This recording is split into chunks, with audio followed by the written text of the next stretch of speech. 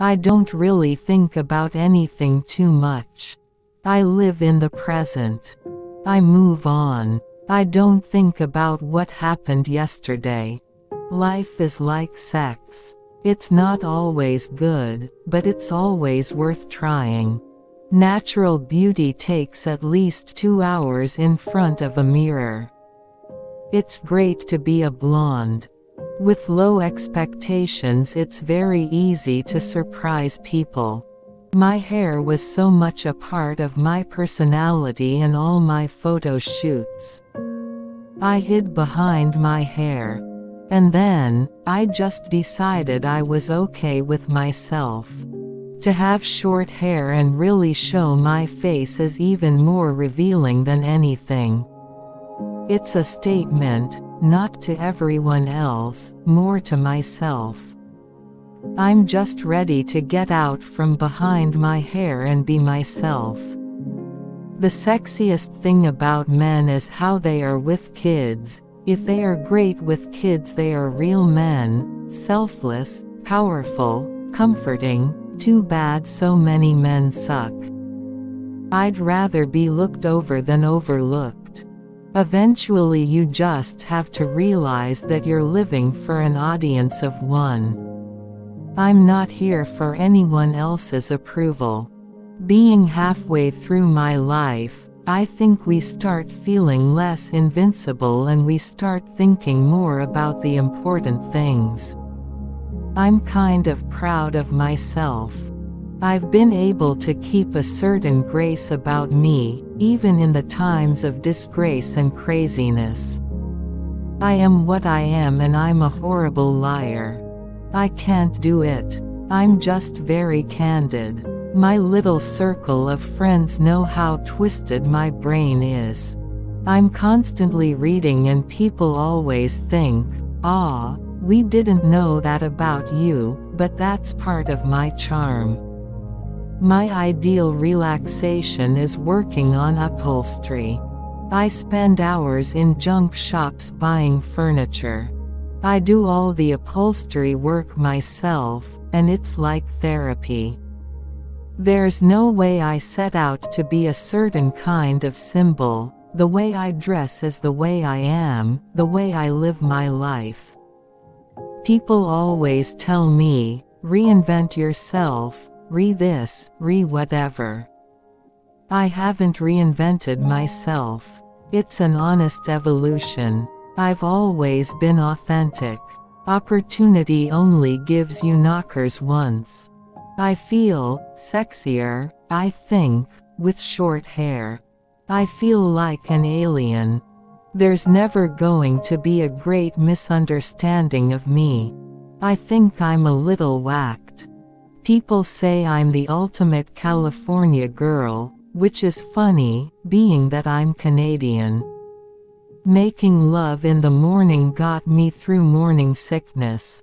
I found I could be happy and throw up at the same time. There is more to me than my boobs and my boyfriends. I'm a mother with 2 small children, so I don't take as much crap as I used to. I look back on the last 10 years and I have to say I'm proud of what I have accomplished, because I've been able to raise 2 beautiful children. I have my hands full with my kids, and so romance is not high on my list of priorities. The true meaning of feminism is this: to use your strong womanly image to gain strong results in society. I don't think I am an actress. I think I've created a brand and a business. I like to work and it kind of keeps me in line, which is very good because I need that structure.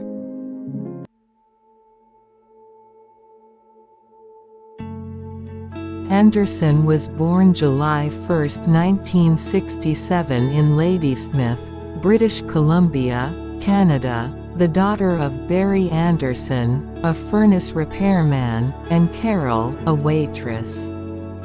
Her great-grandfather, Juho Hirschinen, was a Finnish native of Saarijärvi, and left the Grand Duchy of Finland, which was a part of the Russian Empire at the time, for Canada in 1908. She changed his name to Anderson when she arrived as an immigrant. Anderson also has Volga German ancestry on her mother's side.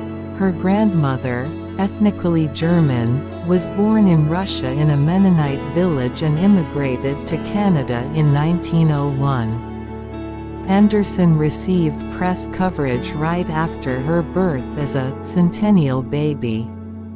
Having been born on July 1, 1967, the 100th anniversary of Canada's official founding via the Constitution Act, 1867.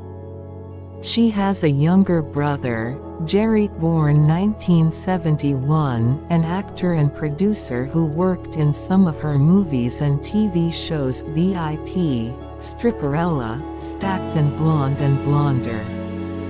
Pamela Denise Anderson is a Canadian-American actress, model, and media personality. She is best known for her glamour modeling work in Playboy magazine and for her role as C.J. Parker on the television series Baywatch 1992–1997. Anderson came to public prominence after being selected as the February 1990 Playmate of the Month for Playboy magazine. She went on to make regular appearances on the magazine's cover, holding the record for the most Playboy covers by any person. Anderson became known to a wider audience in 1991 when she appeared on the ABC sitcom Home Improvement, playing the role of Lisa for its first 2 seasons. She gained international recognition for her starring role as C.J. Parker on the action drama series Baywatch 1992–1997, further cementing her status as a sex symbol.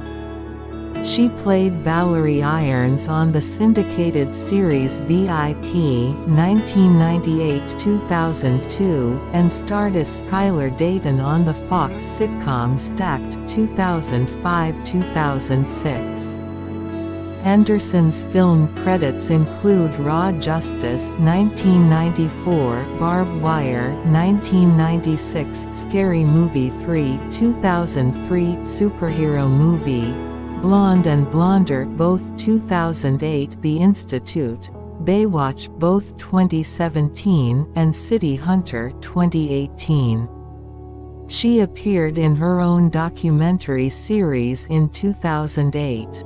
Which she also co-directed, and has taken part in numerous reality television shows from around the world, such as Dancing with the Stars 2010, 2012 Bailando 2011, VIP Brother 2012, Dancing on Ice 2013, and Danse avec les Stars 2018. Anderson has publicly supported various charitable causes, particularly animal rights, and has endorsed PETA activities. She has also released 3 autobiographies and 4 novels. Anderson was the recipient of a star on the Canadian Walk of Fame in 2006.